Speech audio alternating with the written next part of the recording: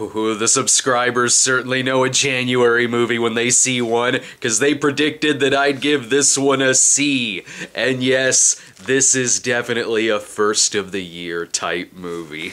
Welcome back, January! So the 355 is certainly a movie that exists. It has actors, they say lines, there are action scenes, there's a plot, and when it was over, credits started.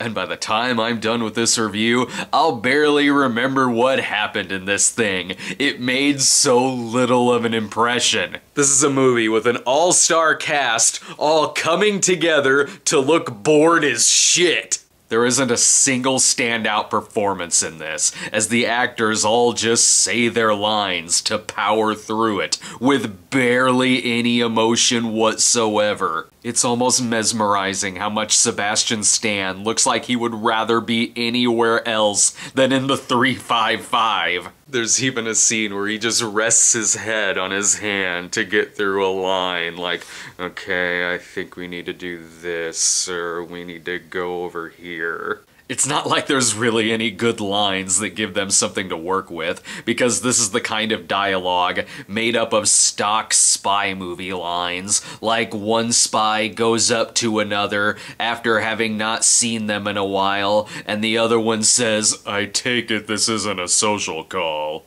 My favorite is when they're interrogating a henchman who is pretending not to speak English, and then when they translate wrong, he goes, "Hey, that's not what I said."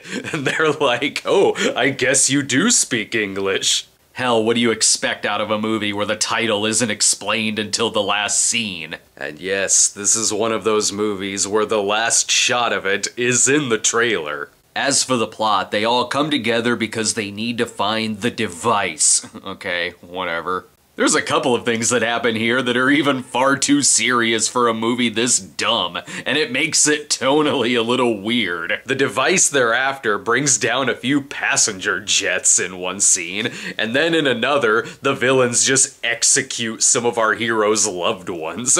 I appreciate this movie getting real a couple of times, but that belongs in a much better script. Everyone in this is just dumb. There's a double cross that happens halfway through, and it's like, oh yeah, no shit, I predicted that the second the character walked on screen. Sometimes the villains will just let the heroes go, for no reason, other than, well, someone's gotta stop the bad guys at the end of it. This is stock January throwaway action, just crapped out in theaters. Some of it doesn't even feel finished. One shot of a guy talking goes blurry for no reason. Some of the shooting scenes look like they're practicing. The dialogue is weirdly echoey in a lot of parts. One guy is even shot in the chest about 7 times, and then when it cuts back to him, no blood.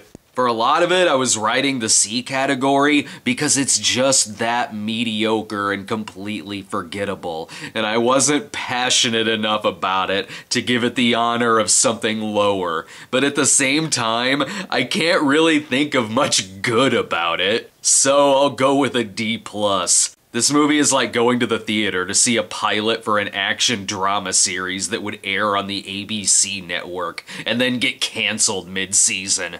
Alright, that's enough of that movie. Check out our recent video on the best films of 2021, and stay tuned next week because we'll have a review of the new Scream film. And until then, see you next time.